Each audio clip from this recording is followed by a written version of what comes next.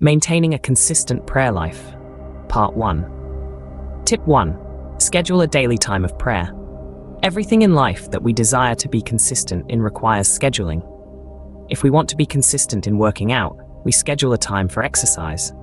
If we desire to be consistent in paying our bills on time, we schedule a date. If we wish to be consistent in homework, we schedule a time of studying. And if we want to be consistent in prayer, then we should schedule a daily time to be with God. Men and women of God throughout the Old and New Testaments had daily times of secret prayer with the Lord. A couple of perfect examples of this is King David and the prophet Daniel.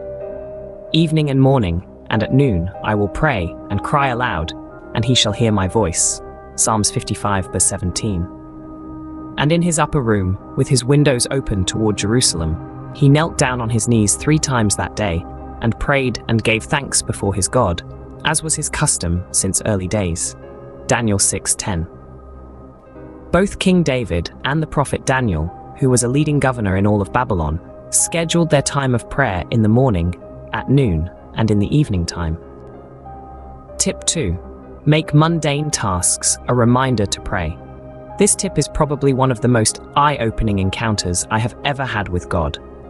When my daughter was born, it was very difficult for me to break away and spend time with God in secret prayer for the first couple of weeks, because I was still trying to learn how to be a dad and catch up on sleep.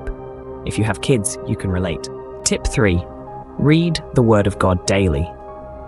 At first glance, some of you may be thinking this tip is kind of strange, because what does reading the Word have to do with prayer? Others of you have been fully Christianized, and you would be shocked if a tip such as read the Bible daily didn't make it on this list. Tip 4. Avoid consuming the trash of this world. The Bible makes it clear that anyone who loves the world is an enemy of God. James 4:4. The Bible also makes it clear that whatever we decide to immerse ourselves into, we end up becoming. 1 Corinthians 15:33, Matthew 12, verse 34 to 35. Both of those verses I linked to are really good examples of this. But an even better passage is in Romans chapter 6, where Paul is explaining how to live a life that is free from sin. For just as you presented your members as slaves of uncleanness and of lawlessness leading to more lawlessness, so now present your members as slaves of righteousness for holiness.